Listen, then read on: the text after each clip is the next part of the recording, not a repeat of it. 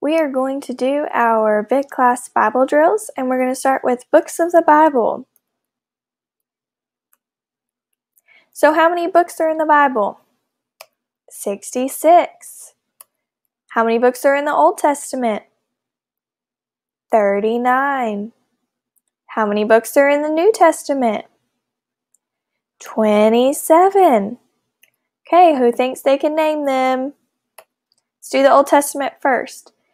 Genesis, Exodus, Leviticus, Numbers, Deuteronomy, Joshua, Judges, Ruth, 1st and 2nd Samuel, 1st and 2nd Kings, 1st and 2nd Chronicles, Ezra, Nehemiah, Esther, Job, Psalms, Proverbs, Ecclesiastes, Song of Solomon, Isaiah, Jeremiah, Lamentations, Ezekiel, Daniel, Hosea, Joel, Amos, Obadiah, Jonah, Micah, Nahum, Habakkuk, Zephaniah, Haggai, Zechariah, Malachi.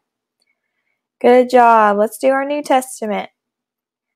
Matthew, Mark, Luke, John, Acts, Romans, 1st and 2nd Corinthians, Galatians, Ephesians, Philippians, Colossians, 1st and 2nd Thessalonians, 1st and 2nd Timothy, Titus, Philemon, Hebrews, James, 1st and 2nd Peter, 1st and 2nd, 3rd John, Jude, and Revelation. Good job. What are these 5 things God told Moses to go to Egypt to tell Pharaoh to let my people go? Did Pharaoh let God's people go? No. So how many plagues did God send? 10. Okay, let's name them. The water turned to blood, the frogs, the lice, the flies, the cattle died, the boils, the hail, the locusts, the darkness, and the firstborn died. Now we're going to do our 12 sons of Jacob, or our 12 tribes of Israel. The first one is the one that sounds like a sandwich, as Miss Emily would say. Reuben, Simeon, Levi, Judah, Issachar, Zebulun, Benjamin, Dan, Naphtali, Gad, Asher, and Joseph. Good job. Which tribe was the smallest tribe? Benjamin. Which tribe did the priest come from? Levi. And which tribe did Jesus come from? Judah. Now we're going to do our 12 apostles. Peter, Andrew, James, John, Philip, Bartholomew, Thomas, Matthew, James the son of Alphaeus, Thaddeus, Simon the Canaanite, and Judas Iscariot. Which one of the 12 betrayed Jesus? Judas Iscariot. How did he betray Jesus? He kissed him on the cheek. Now, is it bad to kiss someone on the cheek? No. Why was it bad when Judas did it? Because it told the Roman soldiers who Jesus was. And what did the Roman soldiers do to Jesus? They crucified him. Good morning, big class. This is Miss Jamie. I'm so excited that I get to share a Bible lesson with you this morning. If you remember from last week, Miss Ashley told you that we were taking a small break from our Bible heroes, and we're going to start studying for Bible Bowl. Our Bible Bowl material is found in 2 Kings, and that is in the Old or the New Testament. If you said Old Testament, you're right. 2 Kings is found in the Old Testament. And last week, Miss Ashley told us a story about 2 men, and their names were Elijah and Elisha.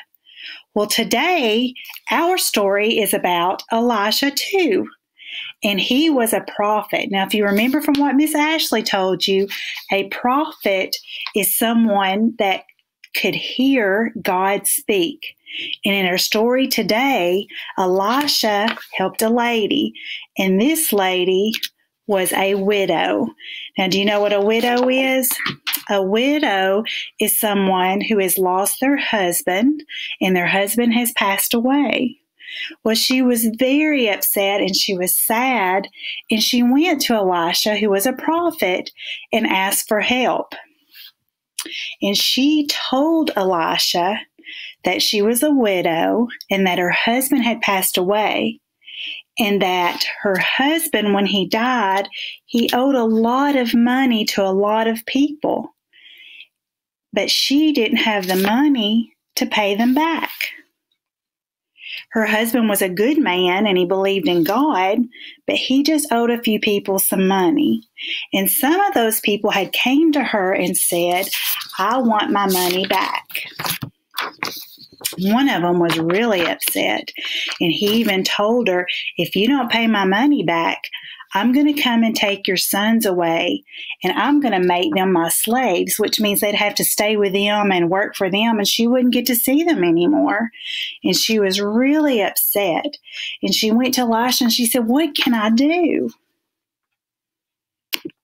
And Elisha had an idea, and he asked her, what do you have in your house? And the lady replied, I really don't have a lot, but I do have a small jar of olive oil, just a small jar.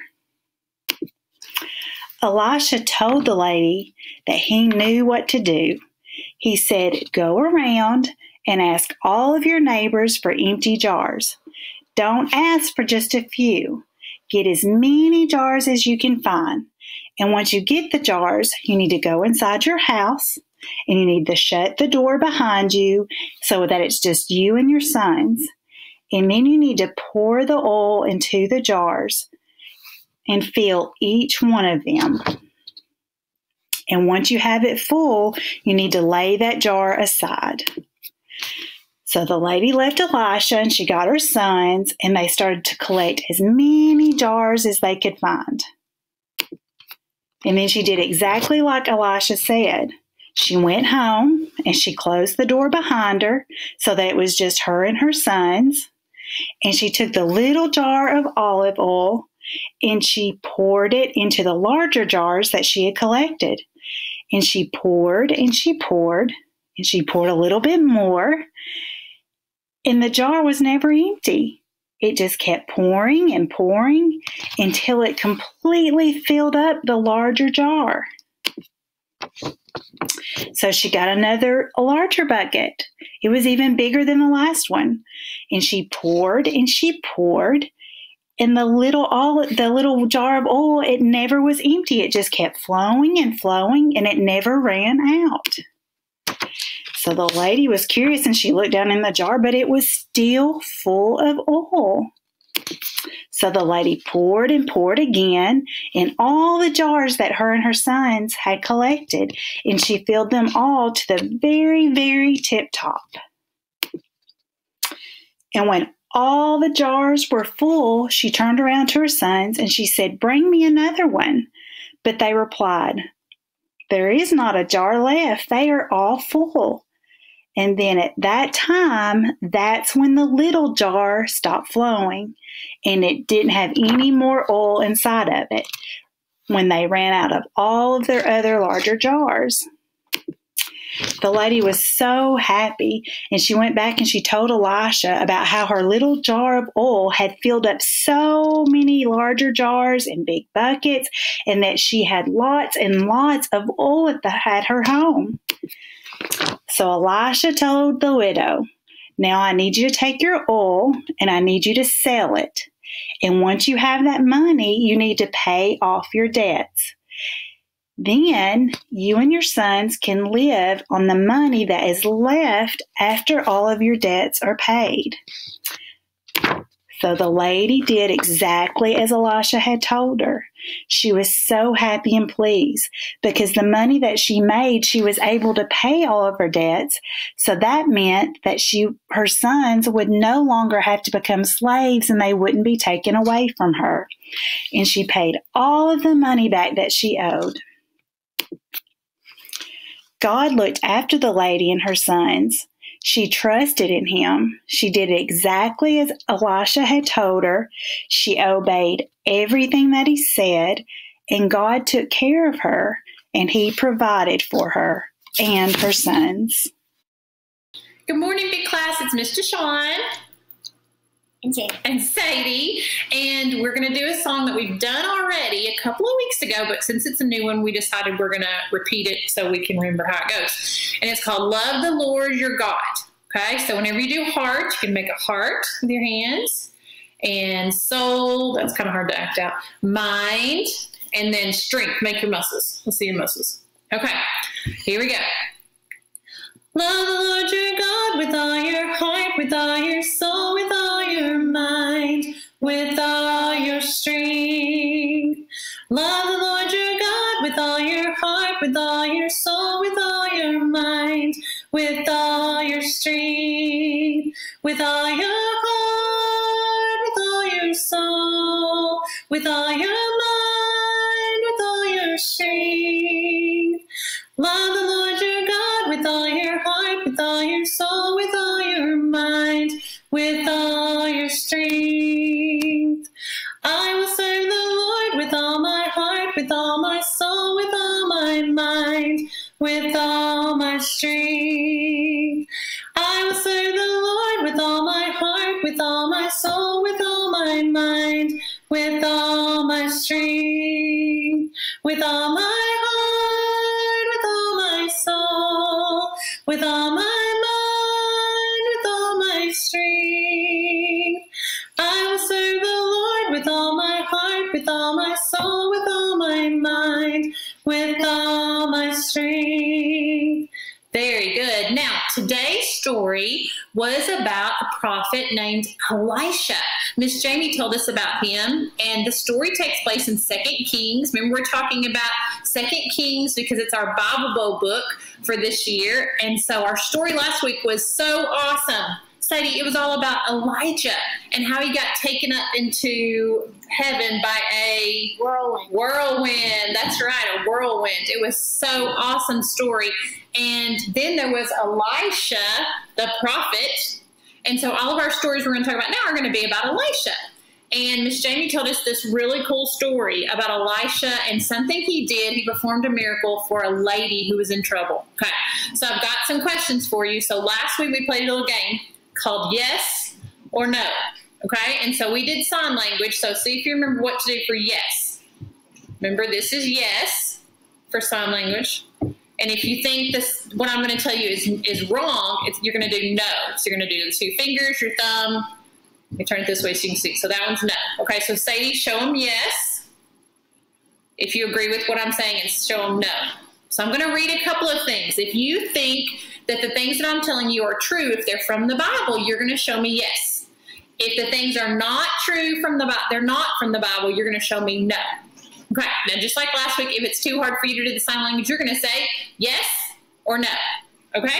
Are you ready, Sadie? You think you're going to do good on this game? Okay, let's see if you can do it. Question number 1. The lady in the story was a widow. So yes or no? Sadie's thinking yes. Okay, and Sadie, what does a widow mean? It means she does not have a husband. Her husband died. That's right. So her husband died. She was a widow. That's right. Question number 2. The lady in the story had a lot of money. Did she have a lot of money? Oh, Sadie's going with no. Do you guys think that's a no? Did she have a lot of money? No, she was actually very sad. She didn't have a lot of money. That's why she was talking to Elisha. Sentence number 3. One of the people she owed money to said he was going to take her 2 sons and they were going to become his slaves. Did that happen in the story? That's a yes. That's right. Very good, Sadie. You're doing great. I bet the kids at home are doing great too. He did. He said he was going to take her 2 sons and they were going to be his slaves. So she was desperate. She was so sad. So she kept talking to Elisha and she wanted him to help her. Okay. And so Elisha said, well, what do you have in your house? And the lady said, so listen, see if this is true. The lady had a jar of oil in her house. Was that the only thing she had in her house? That was a yes. She had a jar of oil. That was it. Okay. Next sentence, number 5. Elisha told her to borrow bubble gum from her neighbors. Why are you laughing? Is that true or not, Sadie? Is that from the Bible? Did Elisha tell her to borrow bubble gum from her neighbors? No, that's a no. He did not tell her to borrow bubble gum. What did he tell her to borrow? Vessels. Vessels or jars. Like Miss Jamie told us in our story, he said, go and gather up all of the vessels and all the jars that you can from all of your neighbors. Go back to your house and shut the door. Okay, with her and her 2 sons. So when they got back, they had all of these vessels and jars, and she poured, here's the next sentence. Okay, listen carefully to it. She poured Kool-Aid into the jars. What do you think? Yes or no? Sadie's saying no. What's wrong with that one, Sadie? They didn't have Kool-Aid. They didn't have Kool-Aid back then. Yeah, that's true. So she did not pour Kool-Aid into the jars. What did she pour in the jars? Oil. Oil. Very good. She poured oil into the jars, and she kept pouring and pouring and pouring, and all of these jars were getting filled until her son said, there are no more jars. Okay? Last sentence. Elisha told her to sell the oil and pay her debt. Did that happen in the story, Sadie? Did Elisha tell her to sell the oil? He did, and then she was very happy after that because he helped to solve her problem. So who is the prophet in the story that helps the lady? Elisha. And a prophet is a messenger of God. So God tells the prophet, and then the prophet tells the people what God wants them to do. Okay? So Elisha, the lady listened to Elisha. Elisha listens to God. Should we listen to God today? Mm-hmm. Yes, and great things can happen. Okay? We'll see you next time. Bye. Lucy, the greatest thing has happened. You'll never guess. What? Did you get a new tire for your bike? Did you get to go to McDonald's for supper tonight? Did your mom cancel your dentist appointment? Tell me, Leroy. None of that stuff. I've got some brand new friends. That's what I'm excited about. They are so cool. They're older than me and they act really groovy. But even if I am younger than they are, they still want me for their friend. I thought you were my friend, Leroy. Well, you are, but these guys are different. They're in junior high school and they know lots of cool stuff. Who are they? Do I know them? I might want to be their friend too. Well, that's Butch and Rocky and Skipper. I've heard of them. You're not really going to hang around and be friends with them, are you? Sure, why not? They all smoke and drink and say awful cuss words, Leroy. They do? I didn't know that. Sure they do. I've heard them. Haven't you? Well, I've just heard them say a few bad things. But that doesn't mean I'm going to act that way. And they've been in trouble with the police. Remember when they broke into the school and messed up the schoolrooms? Well, I guess I do. But they probably won't ever do that again. If they do, I'll just watch. I won't do what they're doing. I'll just stand back and watch. You're in for big trouble, Leroy. If you start hanging around those guys, you'll get a bad reputation. A what? Is that a cuss word, Lucy? No, of course not. A reputation is what everyone thinks you're like. If you are a friend to those guys, everyone will think you're just like them. But I won't be like them. I'll just be their good friend, that's all. What if they start to smoke and want you to do it with them? I won't. Our Bible school teacher says that's wrong. But what if they start calling you chicken? Well, then I might take one itsy-bitsy little puff. That's it. Just one. That's it. What if they decide to break into a store and want you to help them? Me, Lucy, I'm a Christian. I wouldn't do anything like that. What if they said you had to or you wouldn't be their friend? Well, I'd just take something real little, like some gum. That's all I would take, I promise. That's just what I thought. Hey, Lucy, you can be friends with them too? I can introduce them.